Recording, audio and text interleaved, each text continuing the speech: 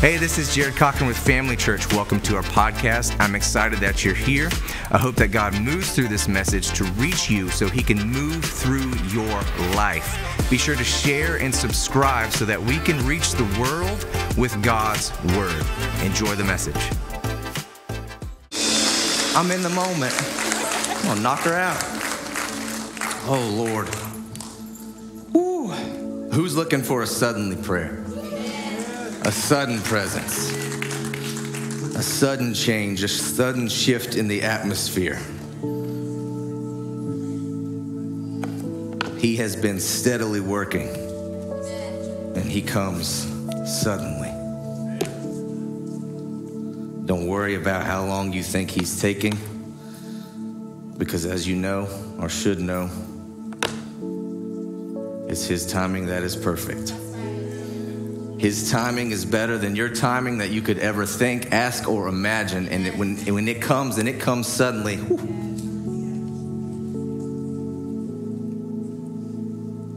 exceedingly abundant. God, thank you. Thank you, Lord. Thank you, God.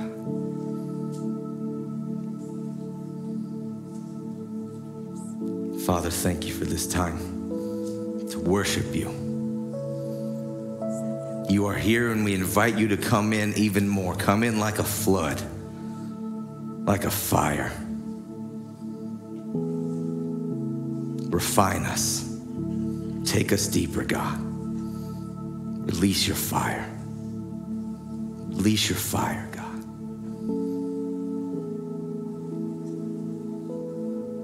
Take us deeper.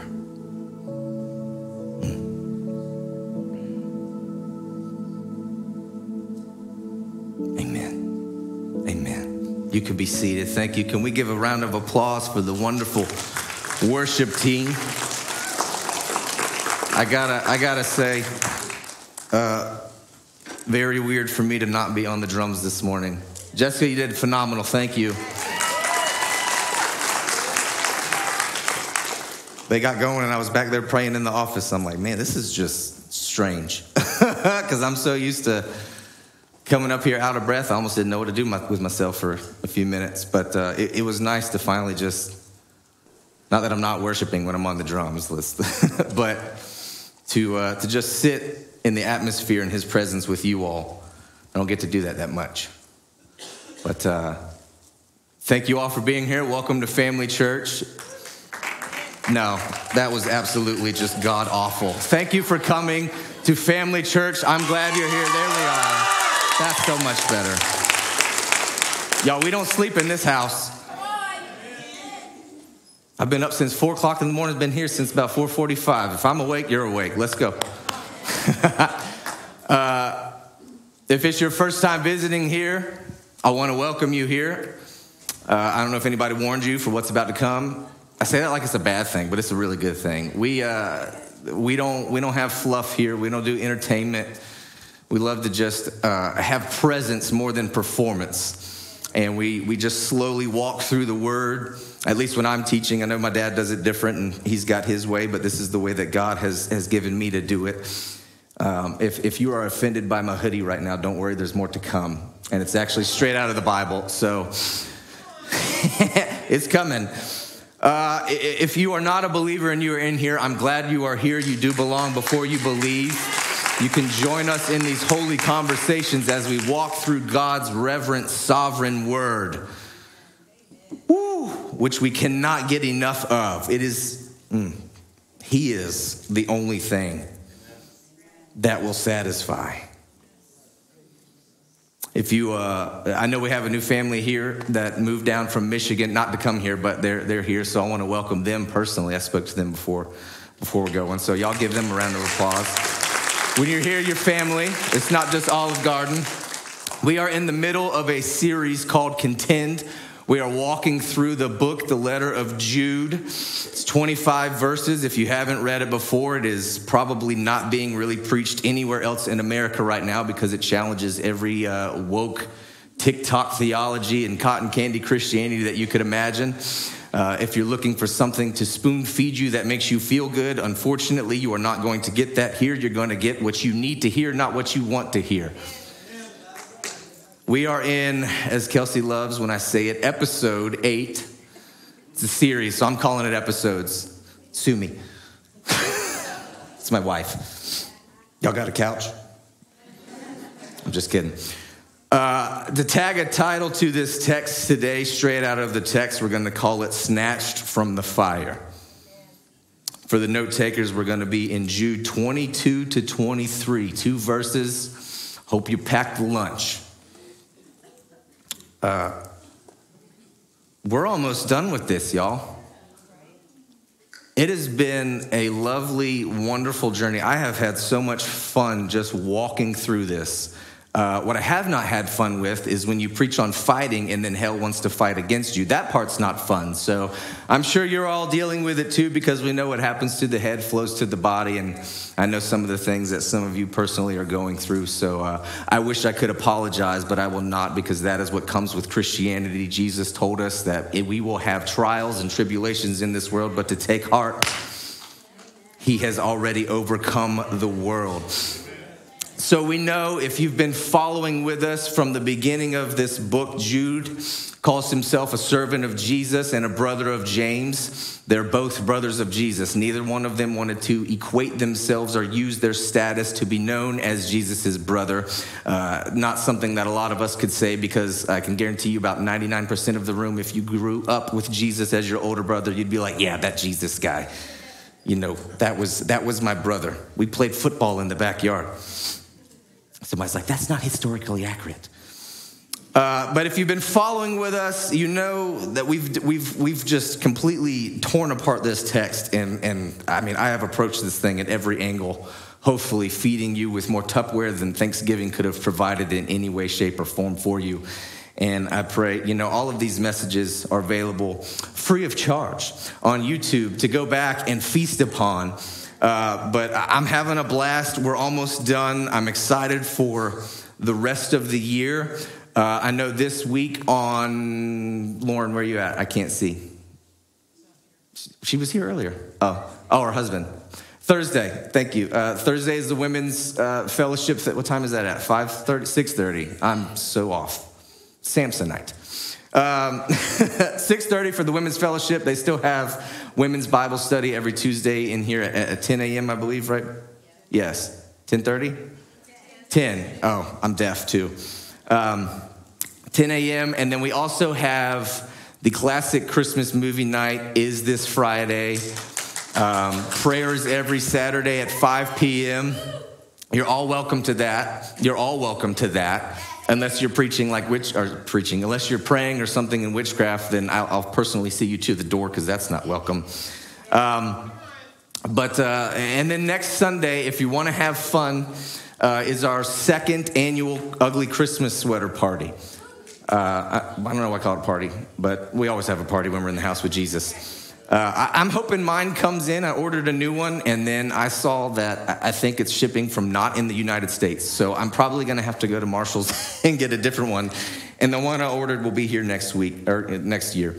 But as we've walked through this, we've seen several things. We've seen that Jesus was the one that, with Moses, he led the people out of Exodus, and then eventually they all turned their backs on him. We're learning about contending for the faith, fighting for the faith against false prophets that are all over the place nowadays. And so Jesus pulled these people out of Exodus. They turned their backs on him. We learned about the angels that fell from heaven that became demons. They rejected their heavenly authority, and now they want to drag you down into eternal damnation with them because they were exiled from heaven. We learned about the example of Sodom and Gomorrah with sexual immorality and sexual sin, that they were burned up in the fire, signifying what will be the second death, the eternal fire for anyone that is still living in their sin and has not accepted Jesus as your Lord and Savior. So I urge you today, my heart is completely for the lost. If you haven't been here and you haven't heard me speak, I do everything I can to try to reach the lost. I do not mince words. I will not fluff your butt or fluff your pillow. I'm not going to pat your butt. We're going to tell you what you need to hear, and you can hate me now and you can love me in eternity. Or you can hate me now and really hate me in eternity because you didn't listen. But we're learning about the false prophets. They have been chasing their own dreams for their own selfish gain. They defile the flesh. They engage in sexual immorality. They blaspheme all of the holy ones. We learned about Cain, the example of Cain, how he was the example of hidden sin and rejected God's word when God told him how to do it. And he didn't think that God actually meant what he said he meant, and then he was exiled as well. We learned about Balaam's error, where it shifted from just personal sin into a more communal sin, where Balaam used his own status to lead others astray for his own profit, his own gain, because false prophets are also in it for the profits that you give them. And then we learned the climax of that and how Jude structures his letter. You have to pay attention to everything in the Bible with words. I'm big on words and structure. Balaam should have came after Korah, but the climax of the illustration that Jude was making was that Korah's rebellion. It showed that you took your hidden sin and then you went further into it, and then you went into full-blown rebellion.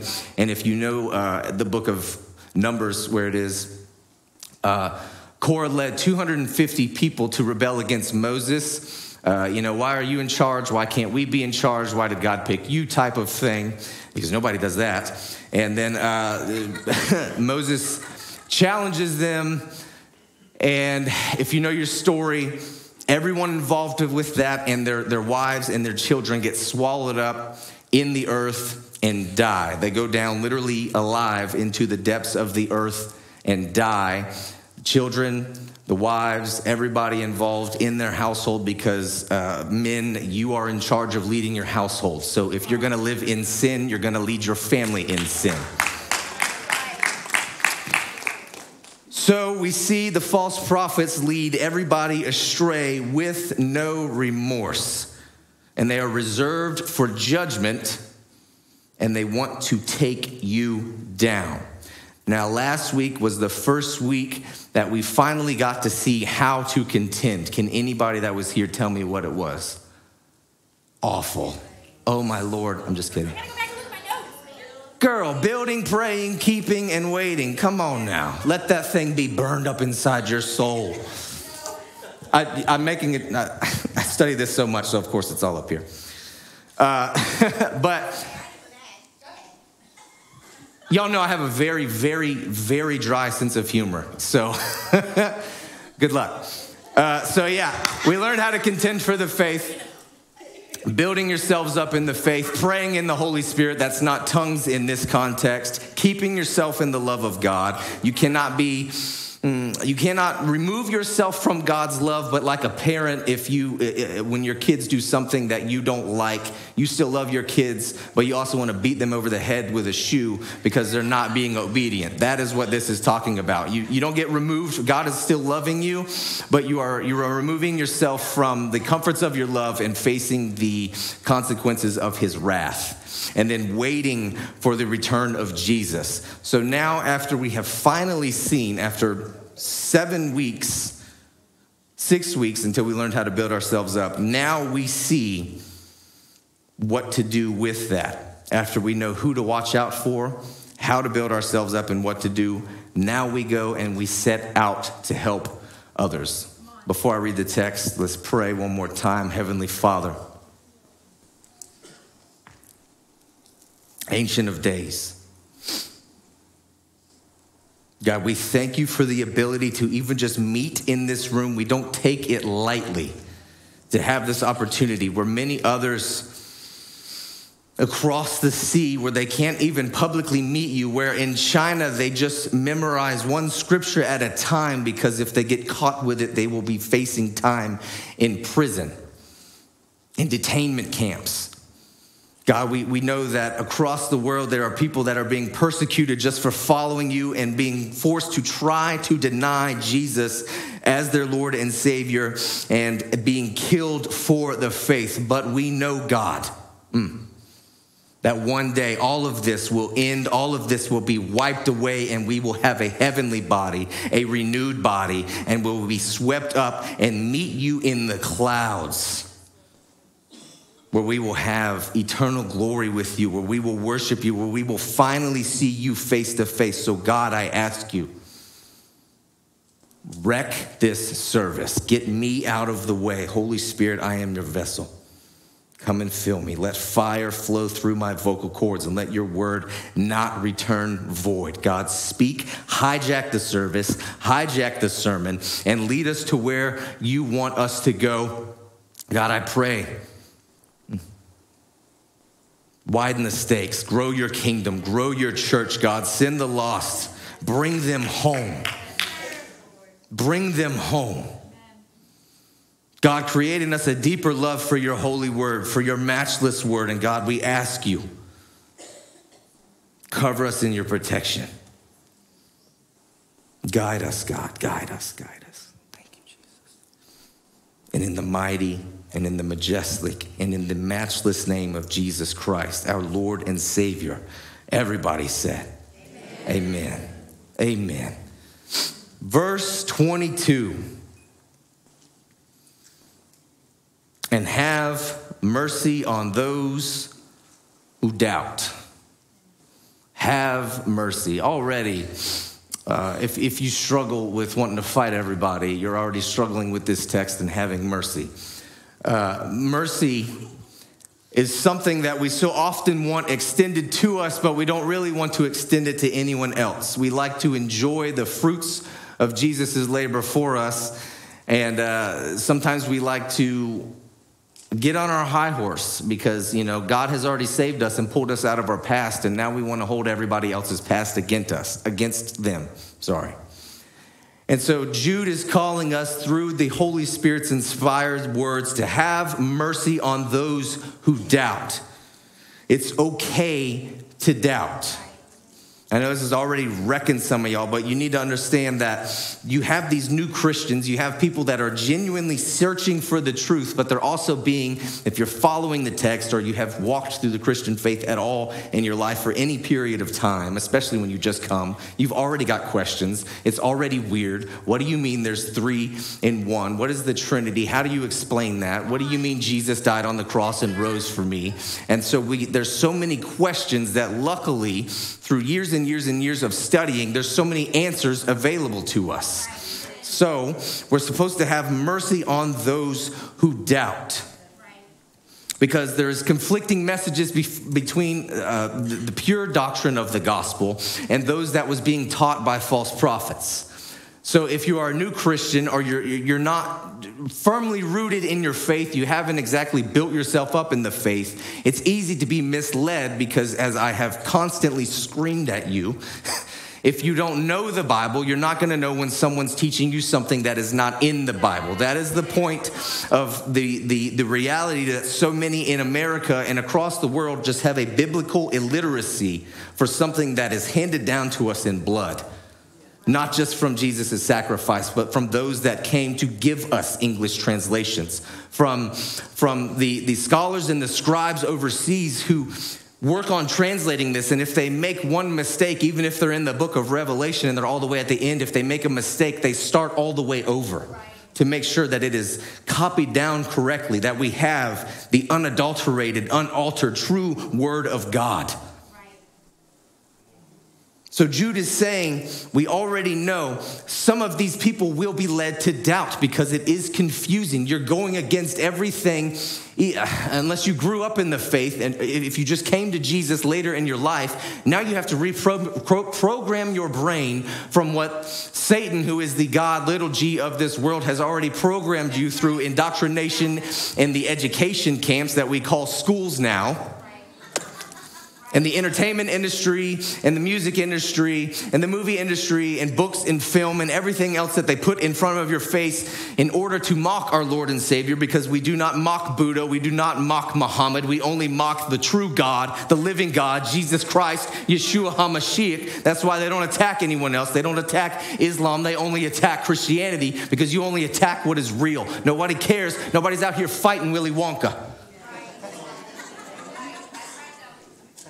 So Jude says these people don't need to be slandered. They don't need to be criticized. They don't need to be critiqued in their baby faith. They don't need to be ridiculed for not knowing the answers, because you might not have the answer either.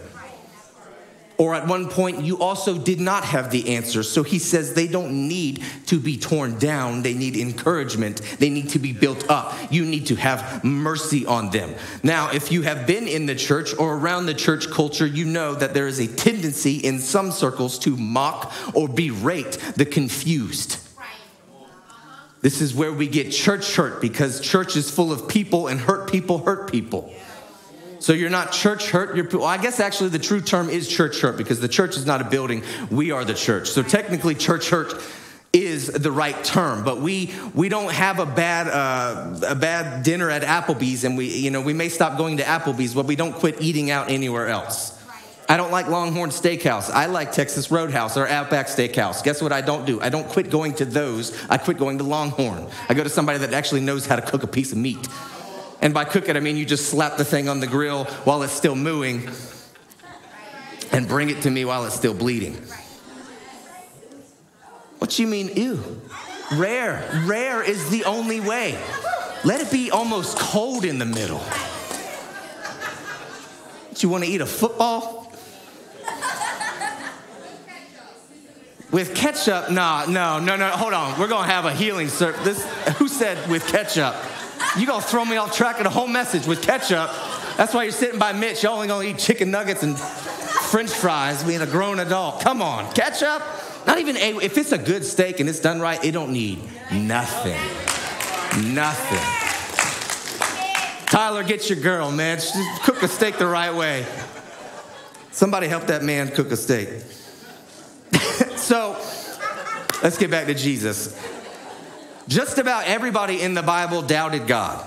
Okay, apart from God himself and the Holy Spirit and Jesus, just about everybody doubted God. You can shout me down if you think that's wrong, but you look at Adam and Eve when the fall happened, they did not take God at his word. They listened to the word of the devil. They listened to the serpent, and they didn't believe God at his word. So then they caused sin. Cain and Abel, the same thing we already learned about. Cain did not listen to God. We look at Abraham and Sarah. God did not trust them to take them through Egypt. And so he starts walking around saying that Sarah is his sister. That's weird. You see Moses, who doubted God so much that God had to send Aaron in order to help him. People doubted God all throughout the Bible. You have Elijah. You have John the Baptist, who sent his disciples to Jesus saying, are you him or are you not? God is not afraid of your doubts. God is not afraid of your questions. Jesus' own family called him crazy until they saw that he truly was the Christ, the Messiah, the living Son of God after the resurrection. Peter denied Jesus 3 times after walking along with him. They all doubted God at some point. And you're lying if you say that you haven't. The most famous one that we love to knock is who we call Doubting Thomas, who had to see the holes in Jesus' hands and feet. But Jesus says, blessed was he for seeing, but blessed are we who believe and don't see, because one day we will see. Whether you want to, every knee will bow and every tongue, I'm already feeling it. Every knee will bow and every tongue will confess, and you will bow in reverence, or you will bow because you are being forced to worship the God that you should have already worshiped while you were here on earth. Time is running out. You're running out of time to do it now. So you can bend and bow down and worship, or you can bend and bow down and wail and weep because you missed your chance to do so. And you're going to have a very long time to think about that and regret it. Hand claps. I saw one commentary said that the Bible is the Bible has a dump truck full of doubters, and God never gave up on them. In Matthew 28,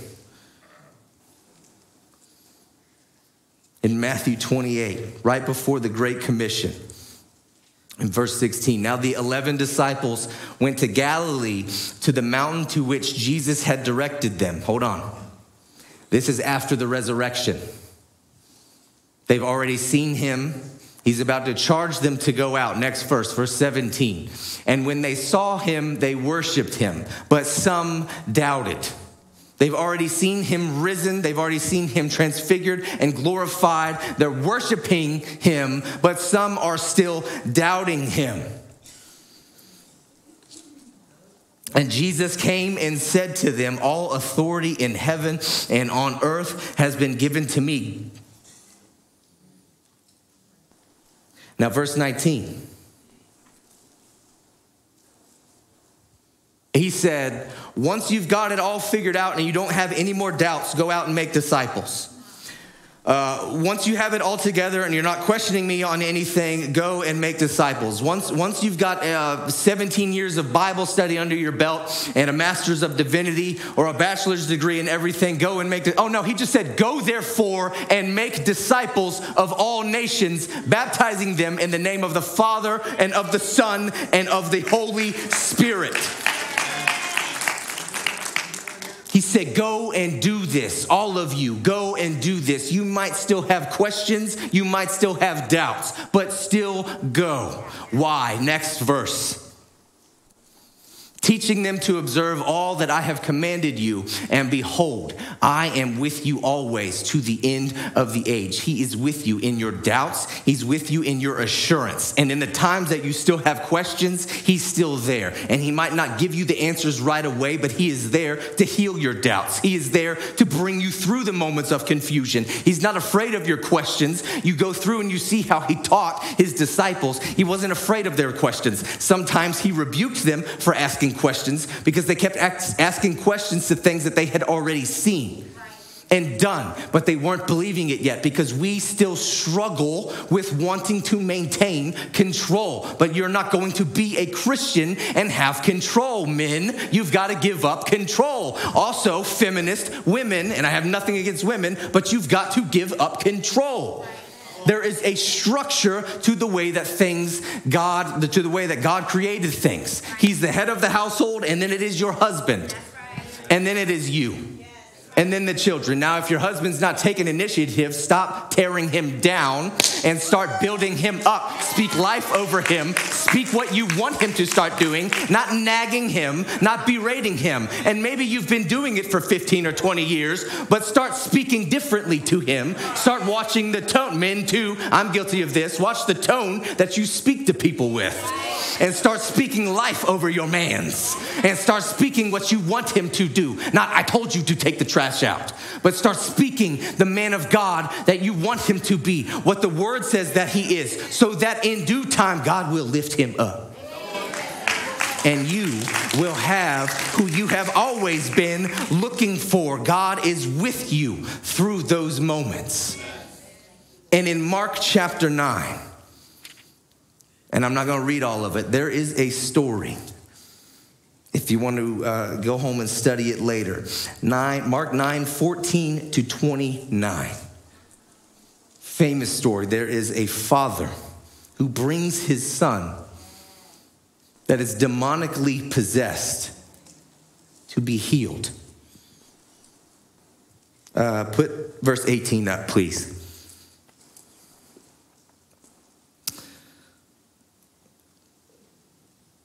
And whenever it seizes him, this is the father telling Jesus about the son. Whenever it seizes him, it throws him down and he foams and grinds his teeth and becomes rigid. So I asked your disciples to cast it out and they were not able. We would describe this nowadays as a seizure, not demonic possession. Because we have lost the way that the Bible was written, a supernatural world view. That's right. We look at it through our natural world view. If we don't see it, we don't believe it, we struggle with it, and we get mad and have awkward moments with the Christians that start labeling things as what they are, demonic spirits. It's not that every single thing is a demonic spirit. Of course, there's still medical issues. But back in this time, in the Bible's time, you look at the things that Jesus healed, and it was all things that we would prescribe medicine for now. Because we don't think Messiah anymore. We just think medicine. Medicine is now our God. You have a headache, you're going to go take aspirin. You're not going to pray for an anointing to cast it out in Jesus' name. And maybe sometimes it is just a headache, or maybe sometimes God's trying to stretch your faith and see if you'll trust him to heal you. Because we have lost every writer in the Bible, every author of every book, of every letter, epistle, everything. They all had a supernatural worldview. We don't have that anymore because through time, we have been perfect, desensitized. We have been re-educated by the demonic spirits that strip us of the things that we should see, the things that we should feel, and we no longer believe in the spirits. We no longer believe in that. Listen, if you're going to believe in God and Jesus and the Holy Spirit, you got to also believe in the third of angels that fell from heaven because they rejected God out of pride, and they hate you because you're made in his image. So you've got to realize just how much hell hates you. They are eternal. You are eternal. They know what their fate is. There is no changing their fate. So what they want to do is bring you down with them, down into hell, where you will suffer for eternity, from eternal separation from God forever and ever and ever. You're going to wish you could die and that it would end, but it is not ever going to, and you are going to regret every single moment of it. You've got to get back to a supernatural worldview. And if you need help with that, find some books, find something, just ask God to reveal it to you. Ask God to show you and guide you through his word, because you should already be diving in this book more than you dive on Hulu or Netflix or watch the NFL or watch MLB or watch whatever shows there are on TV now, watching everything under the sun. You should be putting a lot more time into the Holy Scriptures than you do watching a screen. Facebook reels are not going to matter on Judgment Day. What's going to matter is your actions. What's going to matter is your faith. Did you have faith in him or not? And yeah, you can believe in Jesus and get into heaven, but you can also be a pauper in eternity.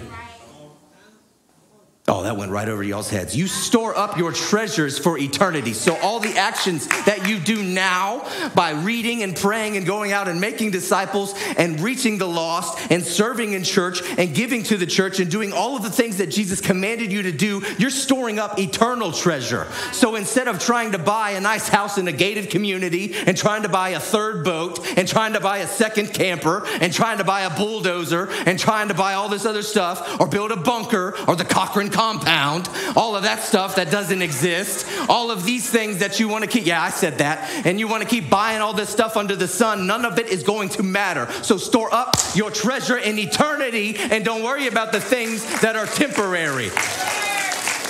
All of your possessions here are temporary, so keep holding on to them for as long as you want, but realize all they're doing is weighing you down. Oh, and I love this. Verse 18, back up, please. Next verse. I lied. That's not it either. Shoot.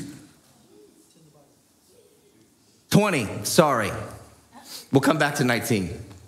They brought the boy to him, and when the spirit saw him, it immediately convulsed the boy. It seized him, and he fell to the ground and rolled about. Do you know why?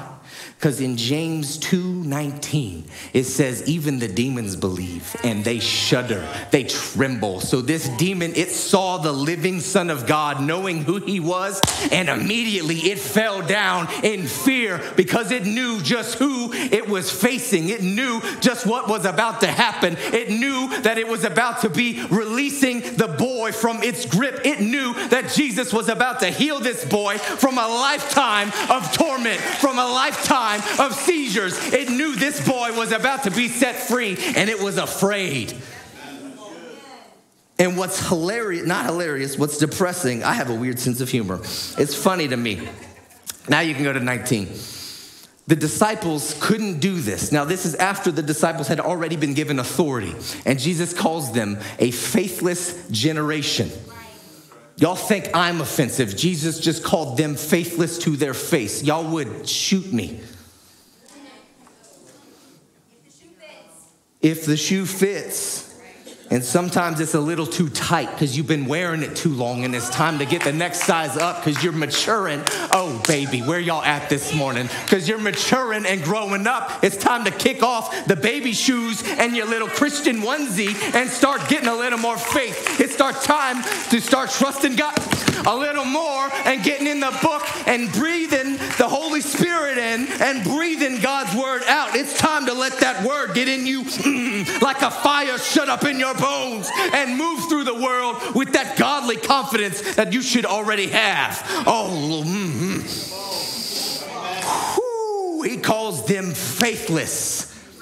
Because failure to stand in effective spiritual warfare against demons and overcome their influence and their control is viewed by Jesus as a lack of faith and a spiritual weakness. Failure to stand, I'm glad I wrote it down. Failure to stand in effective spiritual warfare against demons and overcome their influence and their control is viewed by Jesus as a spiritual weakness and a lack of faith.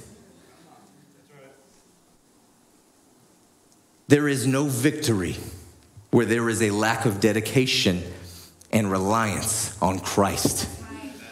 You're already set up for failure when you fail to fully trust him. You are either all in or all out. There is no on the fence. There is none.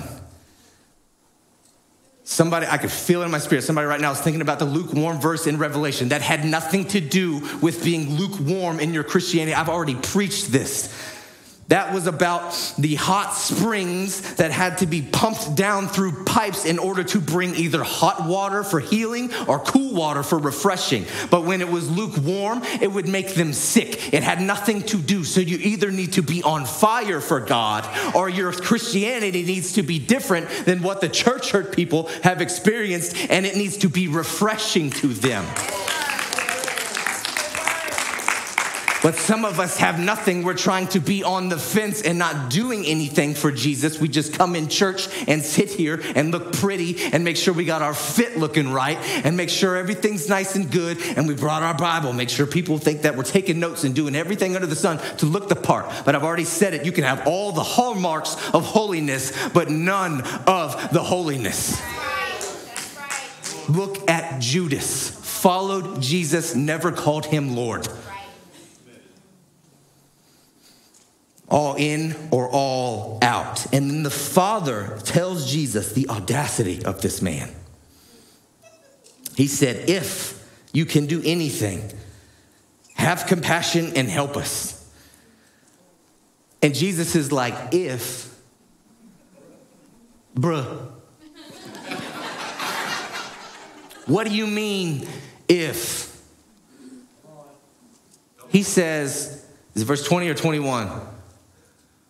All things are possible to one who believes. There is no if. Jesus is saying, I am the living Son of God. If you have seen the Father, you have seen me. There is no if. Oh, it's like Yoda. There is no do or do not. There is no try. There is no if. He said, if you can, all things are possible for one who believes.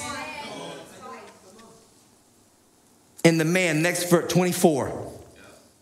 Oh. I believe, help my unbelief. A doubter, help my unbelief. And Jesus immediately cast the demon out. He didn't shame him. He didn't say, I find your lack of faith disturbing. He did none of those things. He immediately, that was the worst James Earl Jones impression you have ever heard in your life.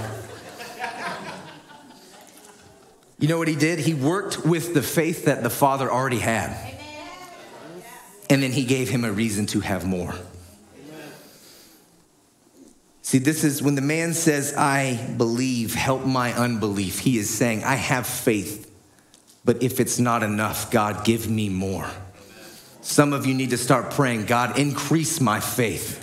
fortify my faith. Give me more faith. And he doesn't just come to you with a gift-wrapped box of faith saying, here you go, here's the next level of faith. He's probably going to bring you something to test you in it so you can have the wherewithal and the cojones to step out and get in that next spot of faith.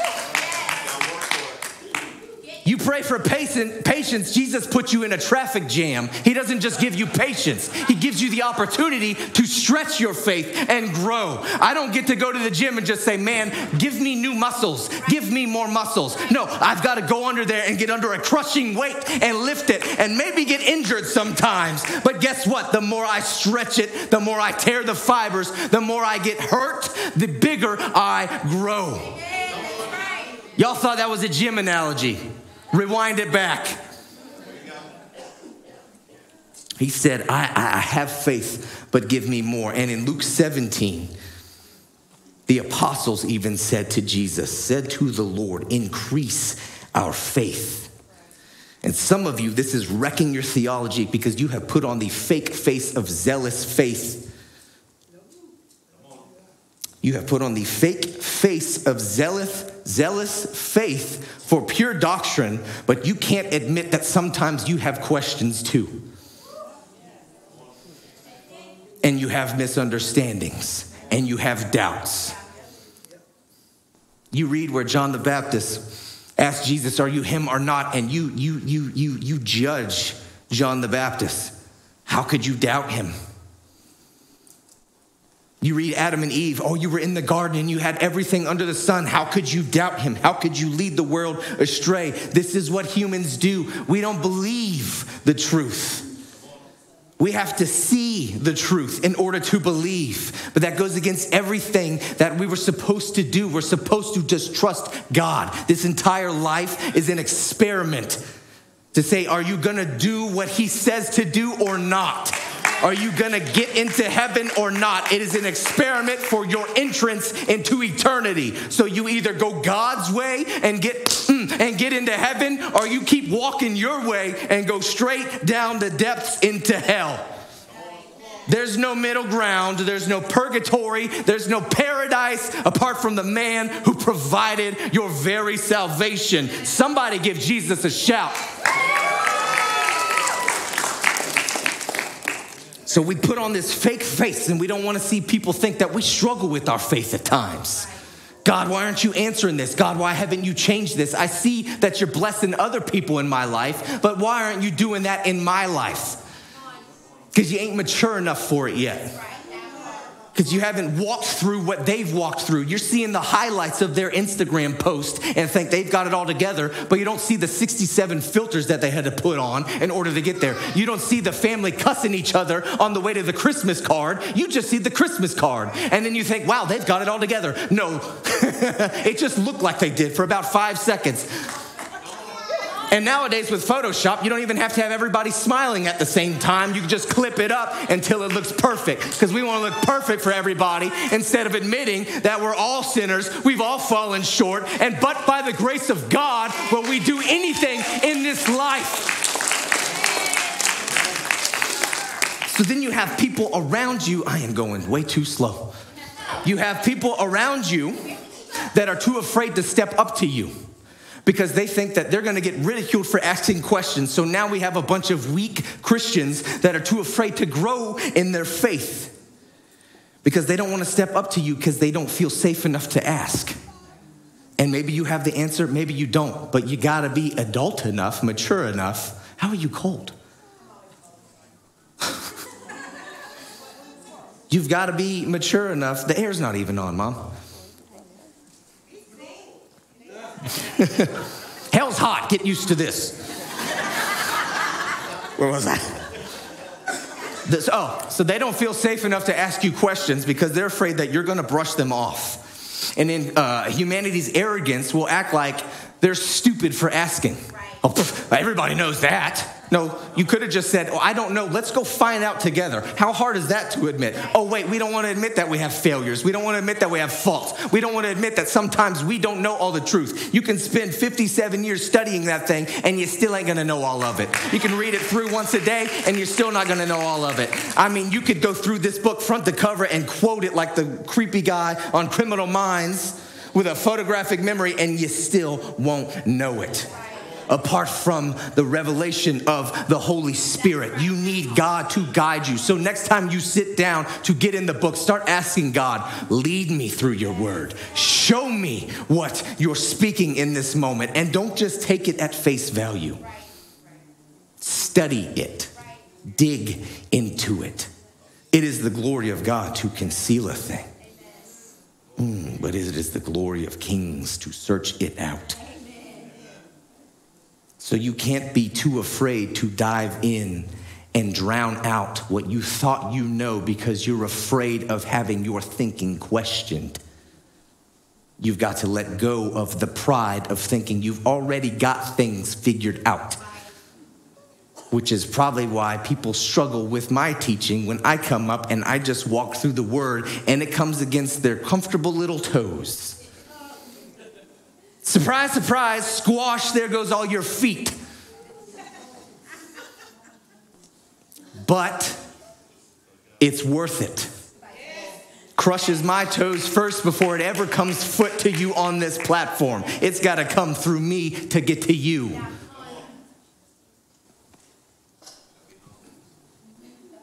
You've got to question things. You've got to search through things. That is how you grow. Don't be afraid of having your thinking challenged. That's how you grow. That's how you grow. That's how you search things out. You've got to remember that at one point in time, you still rejected Jesus until he found you. I don't care if you grew up in church. He found you.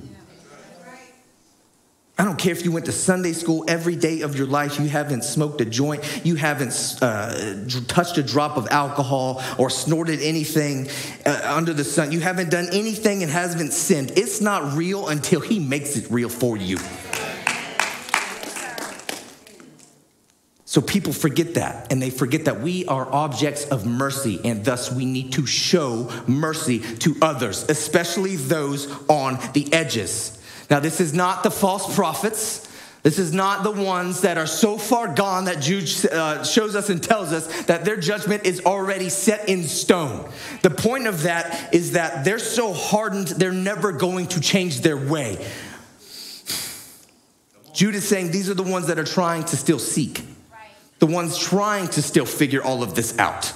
And these could even be the ones that are being misled by the false prophets, which is exactly why we cannot give them a soft gospel. We cannot give them a comfortable Christianity. God never said you will be comfortable. He called you to be consecrated. He called you to be holy. Do you think it was fun for all of the grown men to get circumcised in order to be set apart? Do you think it was fun in Leviticus when they had to follow law after law, over 600 different laws in order to be set apart? No, but he didn't call you to fit in with the world. He called you to be in the world, but not of the world, to stand out, to be a light in the world.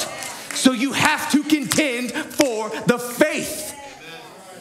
You can't give them a soft gospel hoping that everyone's going to find salvation, because the truth is the parable of the sower. 75% of people are going to reject it.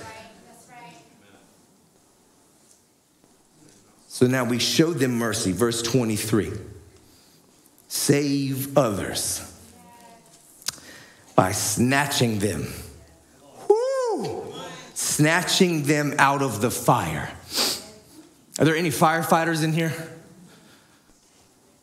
You know, when a building is on fire, they don't stand outside. They're like, hey, that's dangerous. We need you to come out.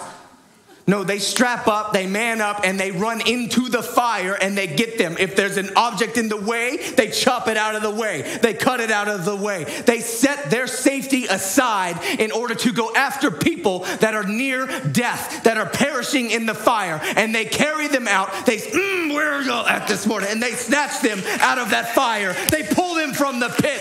That is what we are called called to do as Christians, to get out into the world and find somebody that's already burning and pull them out and say, there's a better way, and his name is Jesus Christ. You need to get out of the world and you need to set yourself apart. You need to find your faith in Jesus. Snatching them out of the fire. These are not the ones from the previous verse that are doubting. These are the ones straight up playing with fire. Already burning by it. They've already started believing and engaging in the dumpster logic that is TikTok theology. These people that abuse grace, and they follow those who are taking them by the hand and leading them straight into hell. And we're supposed to go snatch them out of the fire. We do not stand by and hope they don't get burned. We take action. We take action. We do something about it. We do something about it. Your child is running off of a cliff. You don't stand by and watch it happen. If you do, I hope you go to jail. If your kid's about to stick a fork in a light socket or an electrical socket, you don't sit by and say, well, they're going to learn today. No, you're going to stop them from doing it. There's no learning today with your eternal soul. You will learn. You will learn that all of this is true, whether you want to believe it or not. You will bow. You will say the name of Jesus. You will worship him. So when Christianity is dying from bad doctrine and weak doctrine, we don't sit by and hope it doesn't go out. No, we fan the fire within us. We build ourselves up in the faith. We keep ourselves in the love of God. We keep praying in the Holy Spirit. We keep anxiously waiting for the return of Jesus Christ, all the while going forth, going into all the world, Mark 16:15, Matthew 28:19, going out there and doing something about it, making disciples, telling people about your faith, telling people about Jesus, snatching them from the fire like a brand of the fire, going in there and pulling them out of the fire like somebody did to you.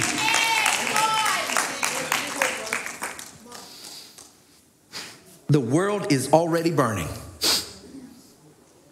So what are we gonna do about it? See, the ones that are doubting, for some people, you can be gentle with them and lead them to Christ. But for others, sometimes you have to, when they're not paying attention, get down there and say, hey, wake up. You need to pay attention. You need to do something. You're not living correctly. The Bible says that the way that you're living is leading you into hell. So I'm here to tell you in love, in compassion, that you need to change how you are living, because if you don't, you're going to spend eternity apart from God. And I don't want that for you. I don't want it for anybody. I don't care how much you don't like them. You hate your boss? Guess what? Pray for him. You hate your narcissistic ex? Pray for them. You hate your narcissistic current person? Pray for them. Bible says pray for your enemies. That wasn't a suggestion, that is a commandment. But we all like to pick apart the Bible and pick and choose which ones we want to believe. And surely Jesus couldn't mean the people that are dragging me through the mud. Nope, guess what? He did. That's why when they were nailing him to the cross, he said, Father, forgive them. They don't even know what they're doing. They don't. So they're shaming you because they're so full of evil and you are full of the light of God. You are a burning flame, a candle, and they want to blow you out because they are full of darkness, but they don't know what they are doing. So you can keep getting mad at them and being upset at the situation, or realize that it is a symptom of sin that you need to pray against. You need to take captive. You need to cast it down and plead the blood of Jesus over them, and break out that anointing oil and start speaking life over them. Start speaking them into the hands of God.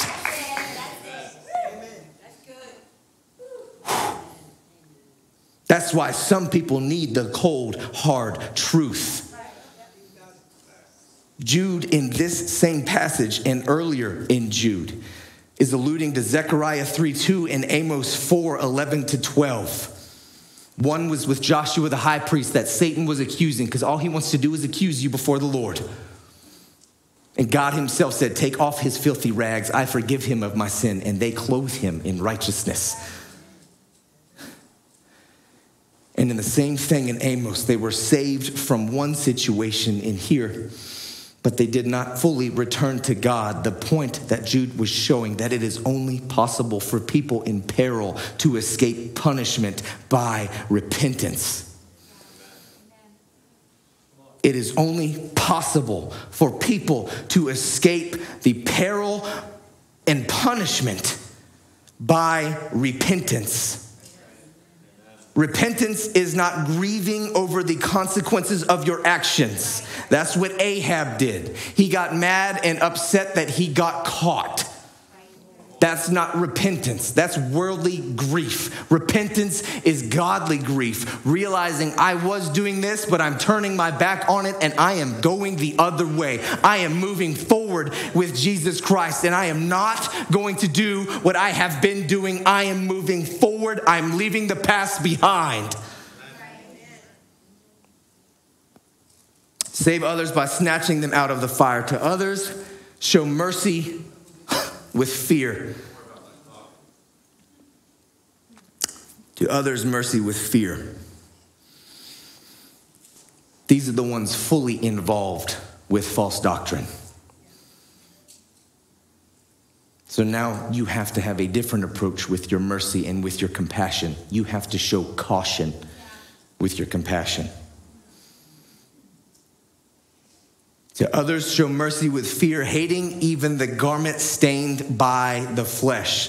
We have to group these two together in order to break it down. The clothing is showing like leprosy, which was a disease that even got on their clothes, and it could contaminate them if you touched the clothes. These people are contaminating you with their polluting behavior.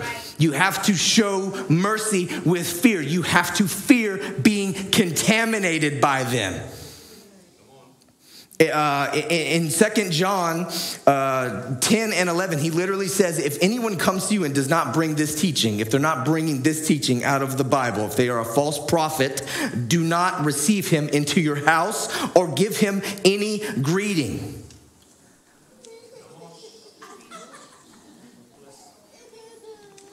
Let me, because that just shatters your, I want to make everybody happy thing.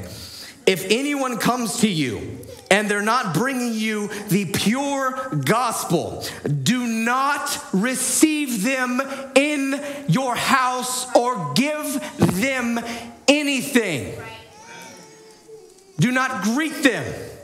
For whoever greets him takes part in his wicked ways. There's all kinds of apostles, and instead of testing them to see if their spirit is true, we keep tithing to them so they can get another Ferrari, another Rolex, and a whole bunch of expensive shoes, and make the pastor's wife TikToks that show, oh, I got my makeup done in 15 minutes, praise God.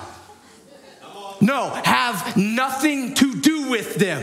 Have nothing to do with them. If they're twisting the gospel, have nothing to do with them. Leave them alone. Don't hang out with them. Don't reach out to them. Do not talk to them. This is wrecking y'all's thinking. Get away from them. Why? Because by you getting close to them, you are in danger of being contaminated by them. Don't get around these people. Now, on one hand, yes, there is no one so irredeemably bad that God's forgiveness cannot cover their sins. This is not that situation. The problem is, yes, God can forgive everyone and anyone. He can. He has the power. The problem is some people want to stay in their sin. They have no interest, no heart, no hope. They want nothing to do with God. They know everything about God, and they still choose to reject him. And not just reject him, they love Satan. They hate God, they love Satan. For whatever stupid reason, they think that life's gonna be real good on the other side of the grave. No. Wrong.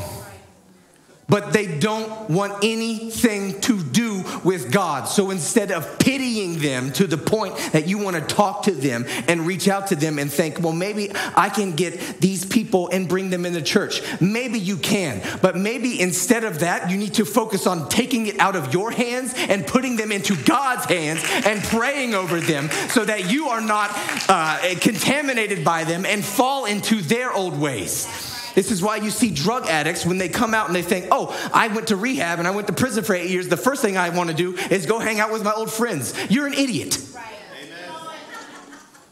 I mean that in the most loving way possible because I've seen it happen numerous times. Oh, I'm clean. I'm going to go hang out with all these people that still do the crap that I just got rid of doing. And what happens 2 months later? Boom, they're doing it again. They look like Skeletor running around and think nobody notices that they're still doing what they said they got rid of. Why? Because they went back to these people thinking that they could bring them out of it when they weren't mature enough in order to do so.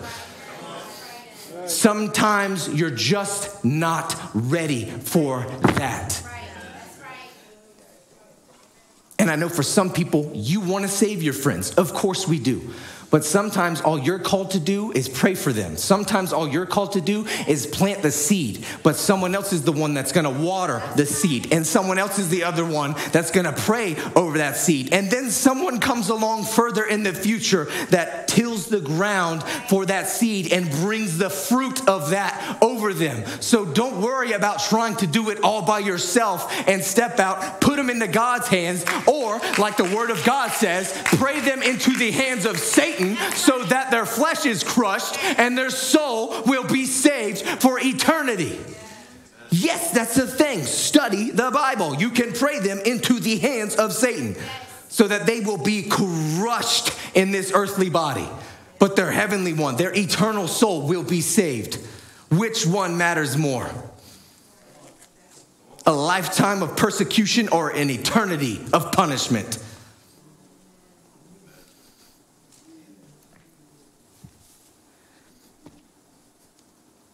Y'all, we have got to stop compromising on the gospel, to stop compromising on Christianity, especially for corrupt people thinking that we can lower God's standards and say, yeah, he still loves you. He's okay with that. No, the minute you start to squash the Holy Spirit, the minute you start to twist God's standards and think just because he loves them that he will accept everything about them. No, he doesn't like their sin. His word is unchanging. It has not changed. It will never change. He is an unchanging God.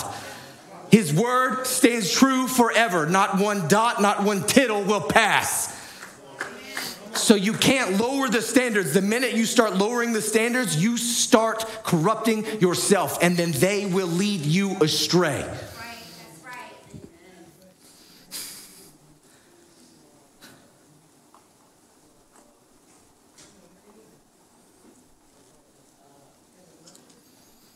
So you show them compassion mixed with fear. Hating the garment even stained by the flesh. Because you need to be afraid of being defiled by them. And you need to be afraid of God's righteous, holy judgment that is probably already closing in on them. And they have led many astray into their little movement or their little church or their little group or Bible study, and they lead people apart. But God is a holy judge. He is an impartial judge, and he will not be mocked. That's right. Stained. The garment stained by the flesh. Jude is showing their clothes. They're so corrupt that they literally smell like rotting flesh.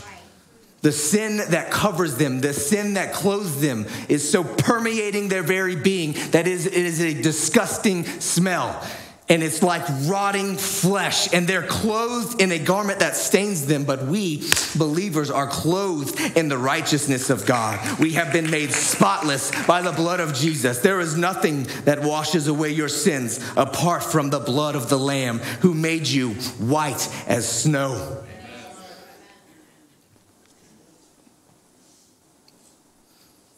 Last verse. Not really. We're almost there. 2 Corinthians chapter 2.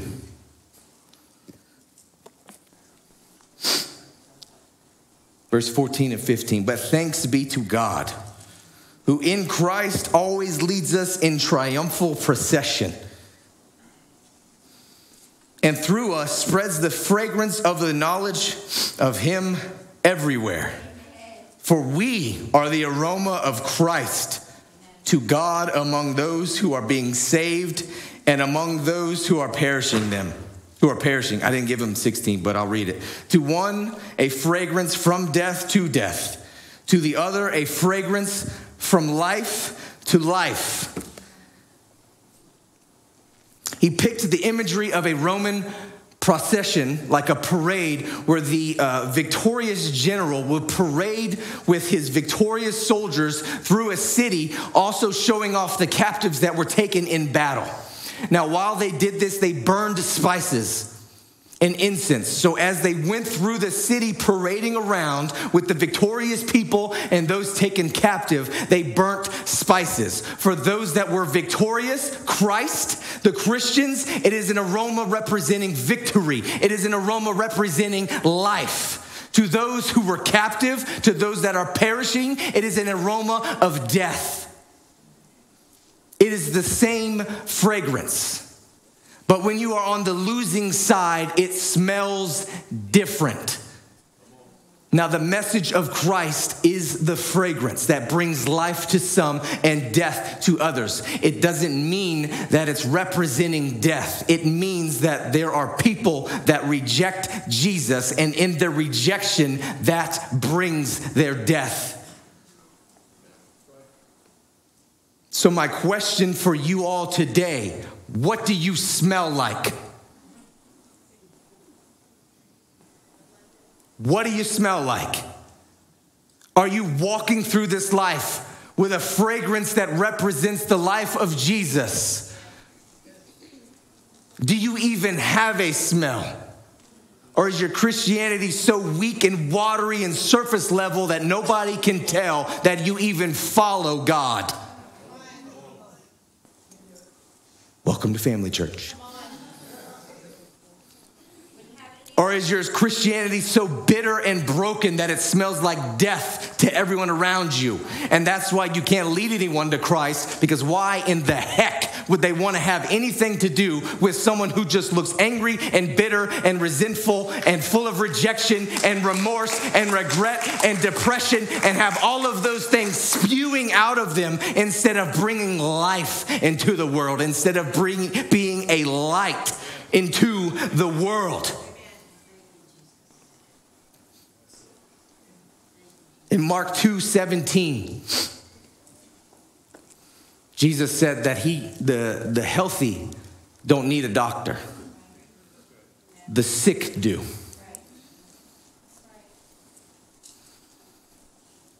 He didn't call the righteous. He came for the sinners. You guys can come. In the 1300s,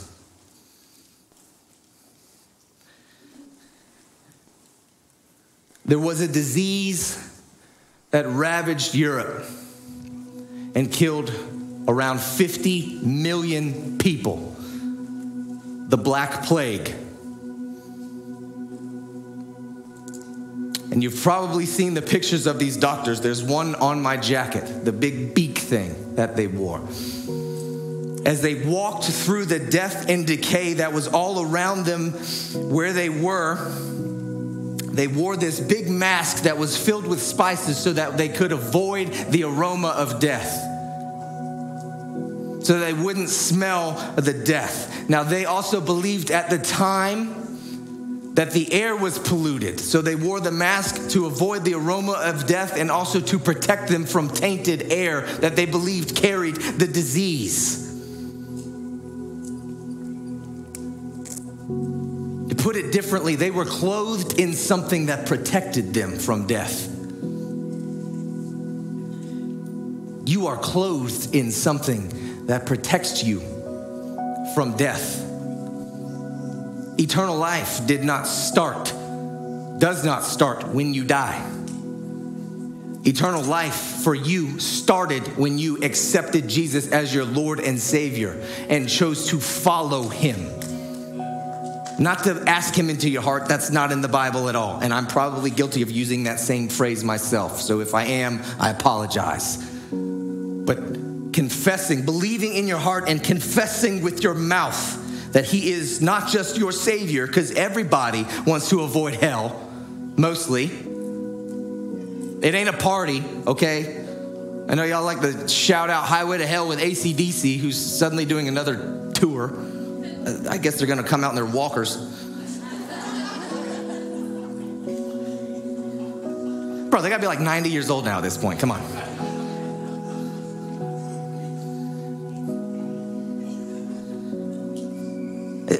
Why do y'all get like, we all get old. I don't know why people get upset when I say like old people or something like that. Like we all get old. And to be honest with you, let me just get real with you from my heart. This is how I view it. All of you older generation, as blunt as I can put it, that's closer to the grave, you should be happy. You should be rejoicing. I don't know why the older generation so often tends to get upset. You are closer to glory than anyone else in this room. So the younger people should be a little bit more jealous, in a holy way, of your closeness to God. So walk through this life that you have left with joy, not jealousy and not bitterness about the younger generation, but realizing that you are about to see Jesus before we get to see Jesus. So I hope when you get there, you throw a party before we get there. And when we all come and we can all feast together with you and you get to say, hey, I beat you here.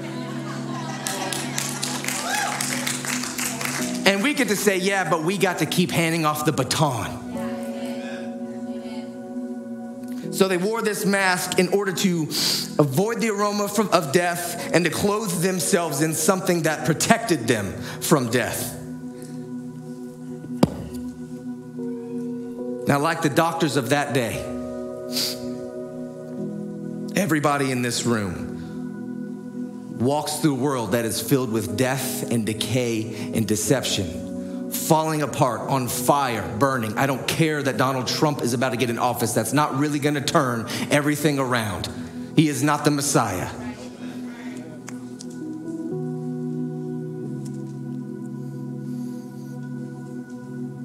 But we walk through a broken and a dying world, and we are called to be a light for Christ. Now, sometimes there's people around you that want to connect to you because your light is keeping back their darkness. But everybody hear me, please pay attention. At some point, you've got to pick up your own candle. You have to burn your own flame. You can't hug someone else who's on fire and expect to get to heaven.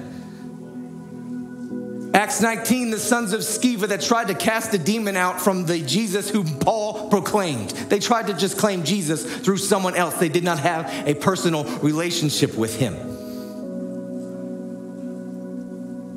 Your own personal Jesus is not just a catchy tune. It's something you should be doing. Having Jesus personally. Now, for a time, it's okay that you connected to someone who maybe was more mature than you, that helped you walk along and helped your light grow. But it's time to light your candle like we're going to have in a couple weeks with the candlelight service and lighting each other's flames. It's time to hold your own candle. It's time to be a light for Christ. And no one is supposed to put it under a bucket and hide it. You're either burning or you're not. If you're not going to burn, then blow it out, get out of the room, and make way for people that actually want to enjoy Jesus Christ.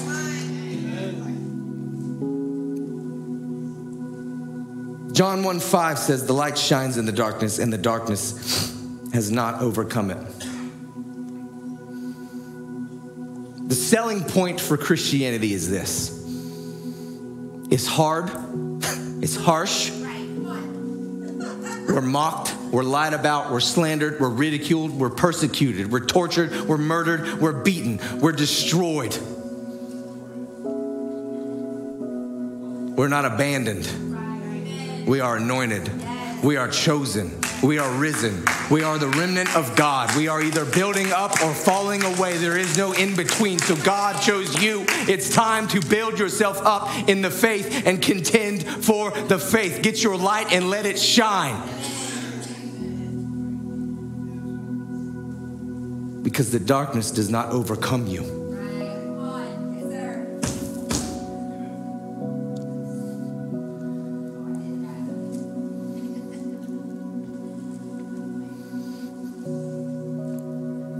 As you build your faith,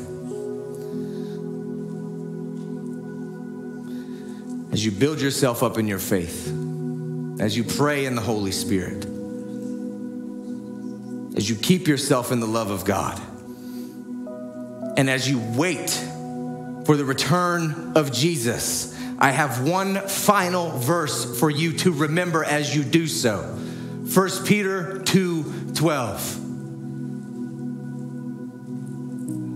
Whenever they put it on the screen. Live such good lives among the pagans, that though they accuse you of doing wrong, they may see your good deeds and glorify God on the day he visits us. You walk among the pagans. You live among the pagans. You walk among death. You walk among decay. I don't care if you're retired and your entire existence is confined to one small area. There's still someone you know that you can reach. I don't care if you're mute and you need to have someone, you have to read these on captions. You have a platform with Facebook. You have a platform with TikTok. There's high schoolers in here. There's middle schoolers in here. You have a bigger platform than the disciples, than the apostles, than any writer of the Bible ever had at your very fingertips. And it is your job to share the gospel. The last thing you want to do is be standing in line on Judgment Day and looking over at your friends, and they are grieving because you didn't tell them about Jesus, because you were ashamed of Jesus. Deny him before men, and he will deny your entry into heaven. There is no shame in Jesus. He hung naked on a cross, was beaten before he got there, beaten so badly you couldn't tell if he was a man or a woman. That's how bad it was. His final words were spoken when they stuck the sponge in the sour wine in the vinegar. That sponge was used as toilet paper by the Roman soldiers. So the final words that our Savior spoke over us was filled with the taste of human excrement.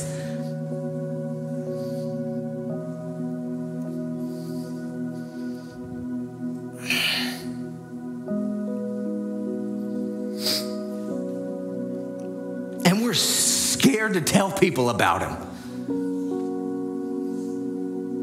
Like, it's embarrassing to tell people I'm a Christian. It's embarrassing to tell people about Jesus. You don't even realize what he did for you. I mean, he had this planned before eternity. He could have just stopped creation, could have changed creation into something different. But he still made it knowing that we would still sin, knowing that you would look at Pornhub tonight after hearing this sermon, knowing that you're still going to pick up the bottle because you're still struggling with your sin, knowing that you're going to pass out and possibly overdose from the needle hanging out of your arm and hopefully see another day, knowing that you're going to crush up the Oxycontin and still snort it and hope that it crushes the feelings inside of you because you haven't filled it with the Holy Spirit. You're trying to fill it with something that numbs the pain.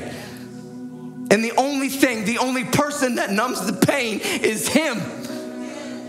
It's the only thing that's ever going to satisfy you, and you've got to get that grip. He left eternity. You can't even fathom what that looks like, to come down and reject the heavenly body and become fully man and experience every single thing, every temptation. You think his knees didn't hurt when the weather changed? You think his back didn't hurt? You think he didn't have a cold or the flu?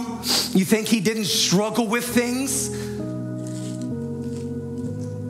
He went through everything, every temptation that we face in order to give us the pathway to eternal glory, to restore our relationship with him, to reconcile us back to him.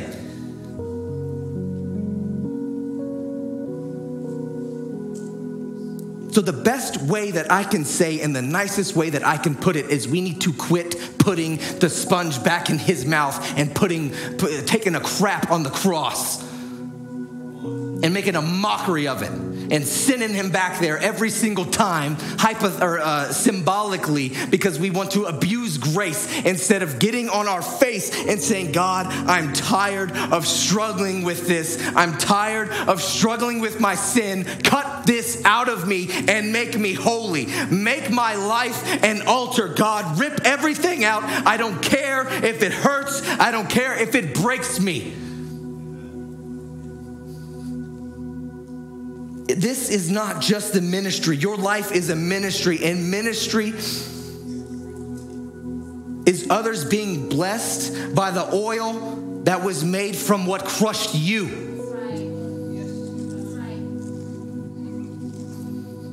So as you go through the rest of this week, remember that you walk among the pagans. You walk among death, carrying the fragrance, the aroma of the gospel of Jesus Christ that brings life. And live in such a godly way. That doesn't mean you're not still going to struggle, because you will. Don't beat yourself up about it. The devil will have a good enough time doing that. He's the only one doing it. God's not. When you struggle, God is not like, you big dummy, stop.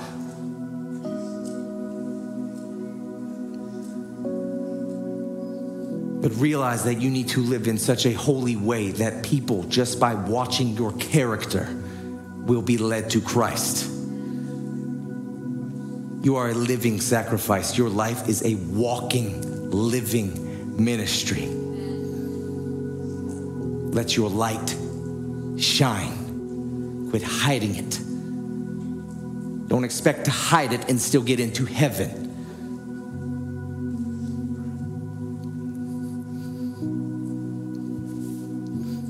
Let's pray. If everybody can stand, please. They're going to worship.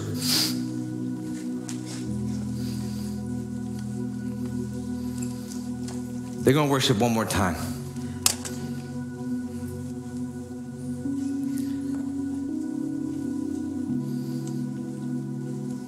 If you need prayer, and we all do,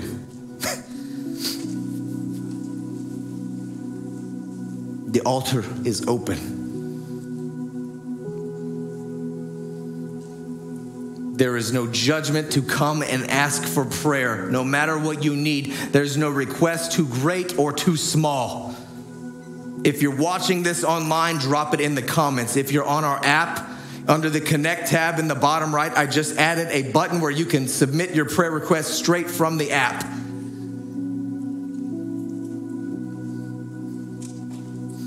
And Kelsey and I, at least us, there's others, but just us, we at least every week go through every single one in the box that's out front in the foyer, and we pray over them, and we reach out to whoever left their emails to check on you.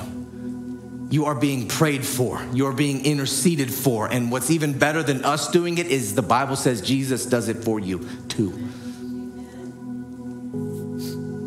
So if you need prayer, come to the altar. Don't wait for the invitation. The invitation is now. If you're struggling with sin and you want to get free, come down. We will pray for you. Confess it to the Lord. Don't be ashamed. Don't wait. Don't worry about what somebody else is thinking. Don't worry about what your mother or your sister or your brother or your father or your grandma or your friends or whoever else thinks. Push them out of the way and come to the altar if you need prayer. It's open. It's open. It's open. There's no time to wait. If you...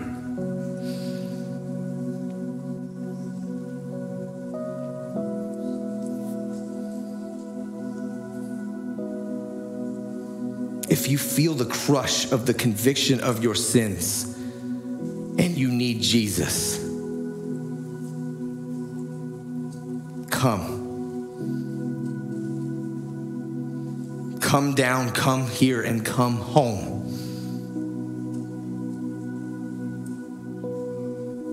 Home is in heaven. That's why you feel homesick, because you're not there yet. So come home, child.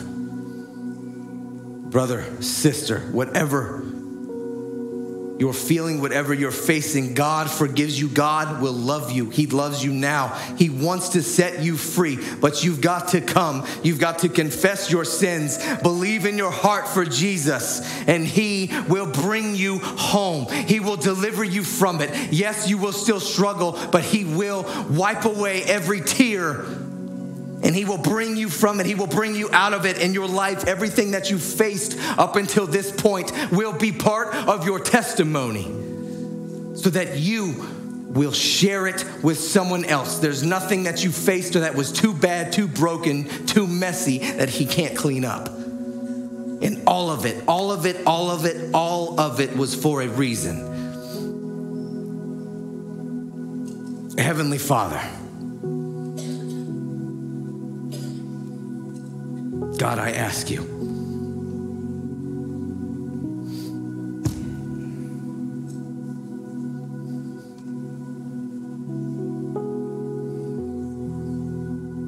forgive us.